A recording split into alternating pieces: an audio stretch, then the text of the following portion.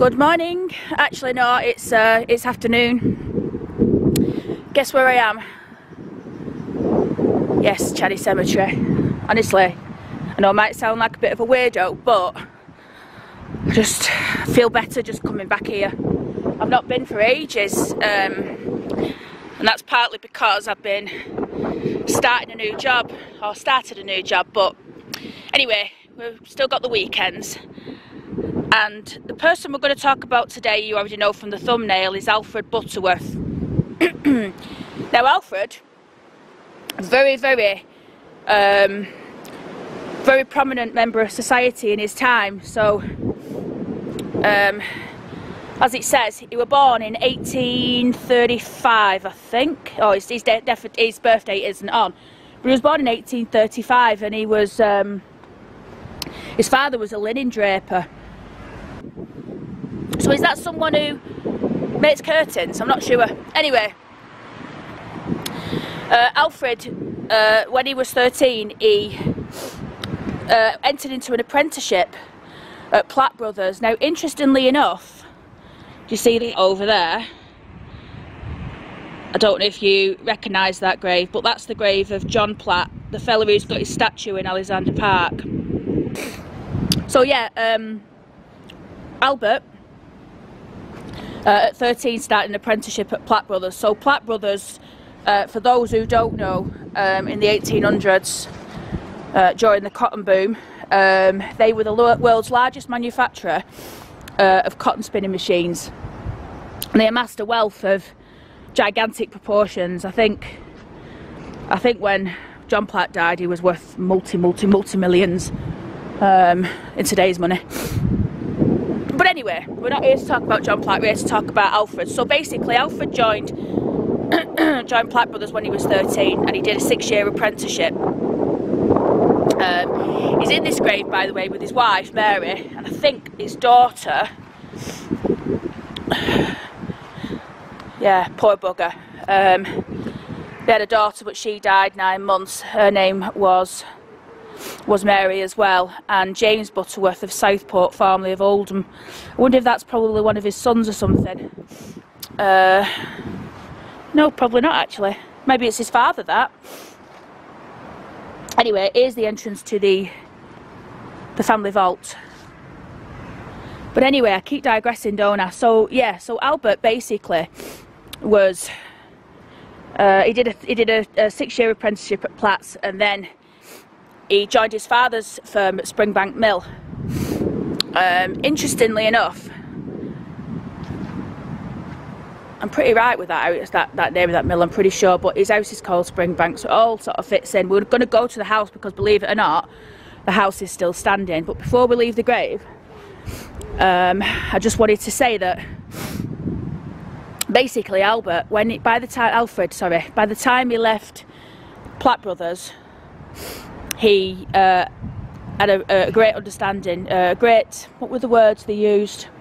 Basically, he felt sorry for the poor, and he did everything he could to help people. He ended up having, I think it was called Glebe Mill. Now I'm going to try and find out where Glebe Mill was. I tried to look last night briefly, I'm sure I'll find it. And I'm going to put some footage in for you, because I'll put it in during the film, but the video. But I want to show it you, because it's actually people leaving his work, you know, after they've done a shift in his mill.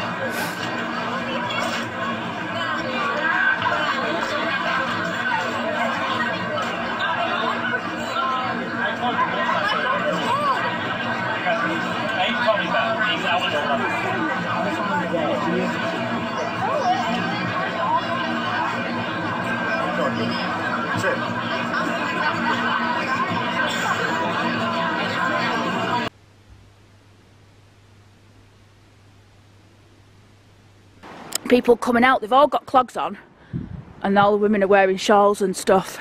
This grave here, by the way, just in case you didn't know, this is the grave of John Dodd. I've shown it before, did a video on it. If anyone knows the Hollies in Werneth, that's the man that used to live there. So yeah, right, what we'll do, we're going to make our way over to Werneth now. So we've had a look at his grave, I'm going to go over to Werneth and we're going to go and find his house. Hey, look at this, just before we go. For some reason I just looked at this, but look, Benjamin Lees of Springbank, Werneth, and he died in 1868. So this fella, or these people, lived in that house that Alfred lived in just before he did, I suppose. Leeses.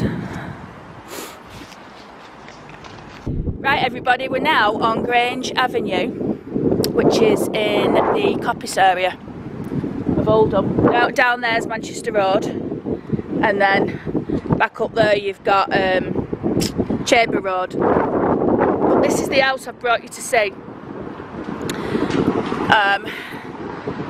Now this house behind these gates is Springbank, basically. It's called Westlands nowadays, but it's still standing. The house looks virtually the same as it was all those years ago when Alfred Butterworth owned it. It's a stunning house. Now, it's got to be, if you think about the grave that I've just shown you, so he wasn't the first owner. Okay, I've got a beautiful postbox as well. This is the old convent.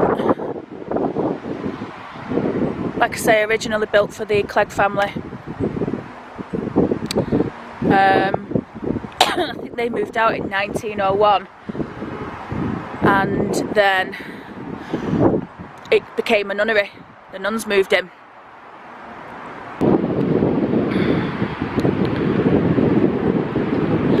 Anyway, let me tell you the rest of my story about Alfred. So this is where he lived.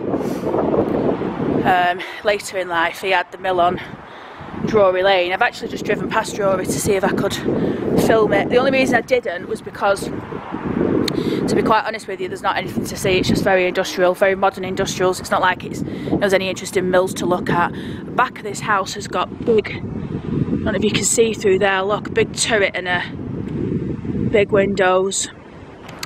It's all completely fenced off, so you can't get near it, which is totally understandable because I wouldn't want people milling around either. But anyway, so yeah, Alfred, he basically had a lot of sympathy for the poor, and he gave people 5 shillings a week as long as they'd worked for him for 21 years, and it didn't even matter if you didn't work for him anymore, he would still give you 5 shillings per week to put in a pension pot for you. The actual scheme wasn't rolled out nationally, the pension scheme wasn't ran out nationally for another 10 years, so he was like quite a groundbreaker. He also invested in Manchester Ship Canal, he invested in Oldham Infirmary, or Bowdry Park, and yeah, he just gave a lot to charity. But he also lived a very comfortable house in this beautiful, beautiful house. Like I say, nowadays it's called Westlands, but as you've seen from the graves we've been to visit today, you know,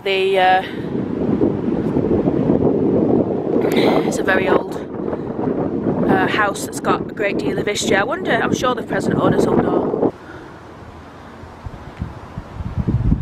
Now, another interesting fact, sorry I missed this one out. Do you remember Sebastian di Ferrantis? You might not remember him. You'll know Ferrantis, won't you? Ferrantis, he was an electrical engineer, and basically he created, I'll put it in because I can't remember the terminology, but basically he created, I think it was a dynamo, and basically it just changed everything. It was a fantastic invention, world-changing invention. Now, Ferrantis was born in Liverpool to, I think, Italian parents. I think his father was Lithuanian and his mother was Italian, I think. Anyway, Ferrantis opened his mill, or his place in, go down to Ferrantis' site because I've got another story from down there, so sod it. He basically opened up his works in Hollywood, and while he was here, this is where he lived, along with the Cleggs and another family which was called, I think they were called Wilkinson. Well, they've been printing newspapers here for quite a few years. In fact, it's the Mirror building on the other side And this is where they used to print the Oldham Chronicle. And you need a pass anyway. So this site is, there used to be a place called Bircham Bower, and Bircham Bower was, I think it probably built in the 1600s, the house, and it was owned in the 1700s, early 18s.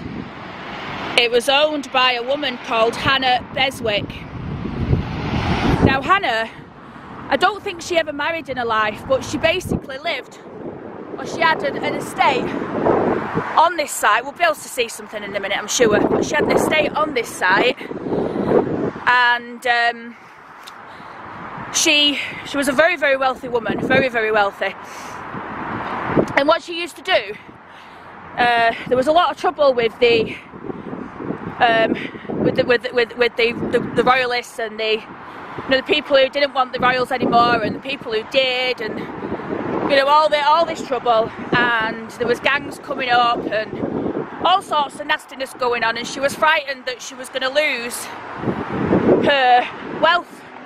So what she did is she buried on this site, which you can't see, but this fella was looking at me like I were a lunatic then.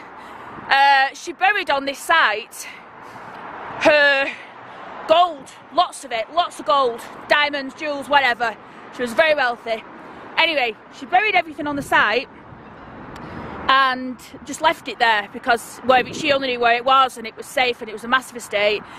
So I'll get to the point. Anyway, during her lifetime and her brother's lifetime, her brother got really sick. He was really poorly, and basically the doctor came round one day. His breathing had slowed, and the doctor said, "I'm really sorry, but he's dead." Couldn't find a pulse, couldn't find anything, no sign of life. So I don't know if you can hear that noise. They've got flagpoles, and it's the wire in the side of the flagpole. Yeah, so basically the doctor said, "Look, I'm really sorry, there's nothing we can do. He's dead." So apparently back then they didn't do post-mortems and everything, so his body was still intact, but apparently he was in the house on display in his coffin, as they used to do back then, and probably still do in some cases now. And we're going to walk here. I'm going to show you the metro station for those of you that don't live in Oldham anymore if we get time. So yeah, she went in to see her brother, and she looked down at him in his coffin, and she saw him breathing. She saw his chest rise. She was like, "What? I thought you were supposed to be dead." So basically she got the doctor around, and she says, "He's not dead, he's not dead." So yeah, he wasn't dead. He must have been in some sort of coma, and he was coming round.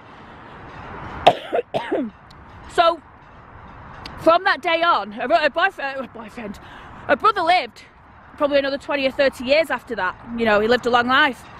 But the danger was, and this is what Hannah was scared of, she was scared that her brother could have been buried alive, and she didn't want the same fate for herself. So she devised this cunning plan that she was going to leave all of her estate to I think it was a solicitor. But in order to keep the estate and all the wealth that came with it, he basically had to bring her, he had to basically not bury her. She said she didn't want to be buried. And so what they did, when she died, they embalmed her body in this like wax. And every 10 years, he would bring Hannah back to Bircham Bower, and he would put her body on display in the house. Now, rumour has it that a body was actually stored inside a grandfather clock. I'm not sure about that. Sounds a bit weird. The short of it is, he brought her body back for years and years and years, and then obviously he passed away, and then her body, which was in this brown wax, so this is the old site, the old Ferrantis, her body was then put on display at the National National History Museum in Manchester, in one of the museums in Manchester, not the National History because that's in London, isn't it? But you know what I mean. It was put on display, and then as time went on, they decided, you know, this isn't right. We shouldn't be doing this. It's not an oddity. It's a person. She needs to be buried. So they actually buried her in Harper A cemetery, but the grave's unmarked, so no one knows where she's buried. But this is the other side of the tale. She basically, when she died, and you know, the estate moved on and other people moved in, she was seen several times. In fact, people say that they still see her now, wandering the grounds all around here. And they say the reason she's looking around the grounds is because she's looking basically for a gold that she buried all those years ago. The other interesting thing is, someone actually did find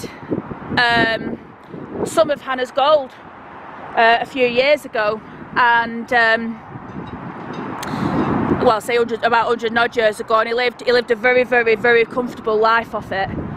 It was a sizable amount that he found, but rumour has it that a gold's still here somewhere. But they've built Ferrantis on it, which is now the MEN media company. So yeah, who knows? Who knows? So I'm gonna go. I will hopefully tomorrow get out and do another video. I've got something else planned, something pretty decent. Today's video has been a bit haphazard. It was supposed to be about Alfred, but no, you know what I'm like, I sort of swap and change a lot. So hopefully it's been of interest, hopefully you've liked the stories, and yeah, I'll see you in the next one. And thanks to everybody who's been subscribing, it's absolutely wonderful. Thanks for watching, and sorry about the wind noise if there is any, and yeah, I'll see you in the next one. Hello everyone, I just wanted to show you this gorgeous view. I've just driving down Rippenden Road, and look at this.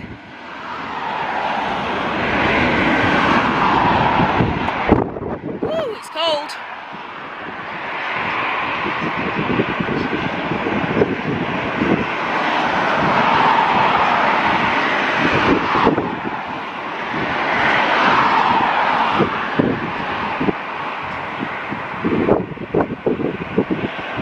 Sorry, I can't hold it. I'm too close. But yeah, I just wanted to show it. Yeah, I thought it was gorgeous. That's Shoulder over there. Shoulder Estate.